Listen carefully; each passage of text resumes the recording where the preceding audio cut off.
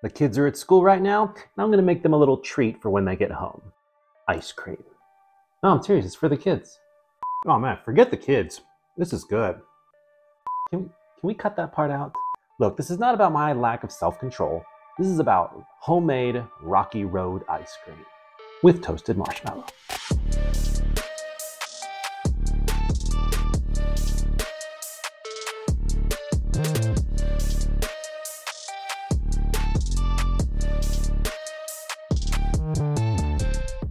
In fact, I declare this a judgment-free zone, okay? This is about the beauty of ice cream. You're gonna need cream first. 1.5 cups of milk and 1.5 cups of cream.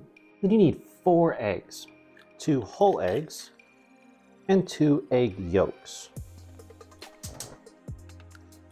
The cream goes over a medium heat to warm up. Then I'm gonna measure out 4 tablespoons of cocoa powder and 4 tablespoons of sugar. I just use equal parts. It makes it easy to remember that way. And of course you can put more sugar or more cocoa powder. It's up to you. Now the sugar goes into the eggs. And I just beat them up a bit here. And the cocoa powder goes into the milk, along with a pinch of salt. And I just whisk this up over a low to medium heat until the chocolate is absorbed and the milk is hot but not simmering yet. Okay, then I take it off of the heat. And I'm just gonna pour just a little bit of this into my egg mixture. And this is just to temper the eggs so they don't scramble when they get the heat. I'll do that again, just pour a little bit more. Okay, and once the eggs are tempered, I'll just pour the whole thing into the pot here. And this goes back over the heat. Okay, we'll heat that back up. And I'm just gonna add a touch of vanilla to it. I'll just whisk this over a low heat for a couple of minutes. Again, you don't want this to come to a boil. And you'll notice during this time it starts to thicken up just a little bit. That's when you know it's ready. So you'll take it off of the heat, and before this can turn into ice cream, it has to cool. So what I'm gonna do is pour this into a bowl. Now you could just chill this in the refrigerator as is. You'll just need to cover it with some saran wrap, flush up against the mixture so it doesn't create like this little film or crust on there. Or if you don't want to wait a few hours, then grab another bowl, fill it with some ice cubes, about 1/3 of the way full. Put some cold water in there until it's about halfway full. Then place your other bowl inside of it and nestle it down into that ice water. And now this will cool off way faster. Just hold your bowl here like this so it doesn't slosh around.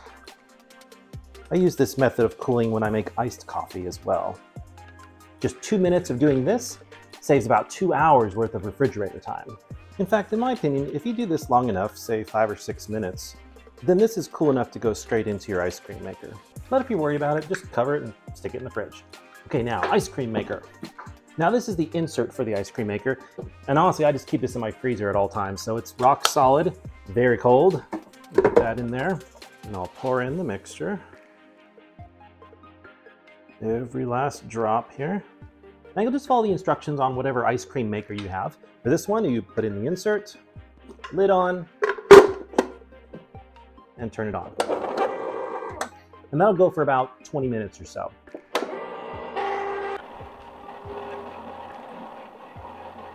Now for the Rocky Road filling, I'm gonna do some almonds and some marshmallows. Of course, we're gonna toast those. And actually, do I have chocolate chips? I do. I do have some chocolate chips. Because why not? Chocolate chips never hurt anybody. The dog, maybe. Let's not go there. All right.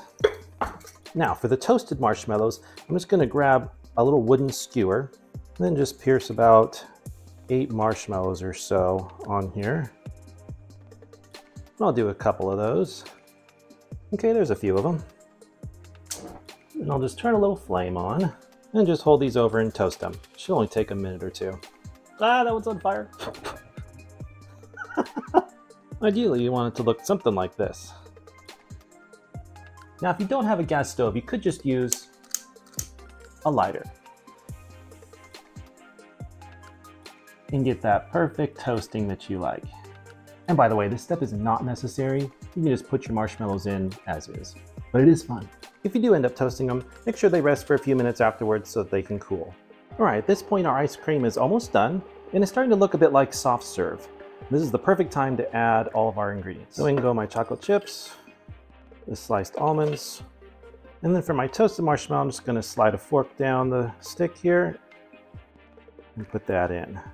It sticks together a little bit, but the ice cream maker will mix it up just fine. All right, this goes back on now. A couple more minutes and we'll be ready. All right, this is done. Now this is going to need to go into the freezer, you know, to firm up and be like ice cream, because this right now is kind of soft serve, see? That's what it looks like right now.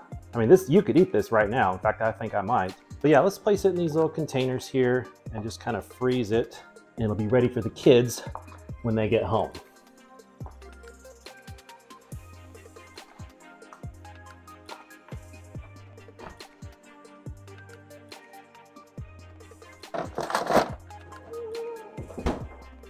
All right, let's give this a taste before the kids get home.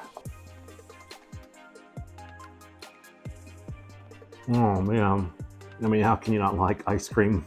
Tastes like Rocky Road. Oh man, forget the kids. This is good. I mean, just look at that. That's a beauty. So good. There's something about ice cream that just kind of brings you joy. The toasted marshmallows are really good. I don't know if they're worth the effort.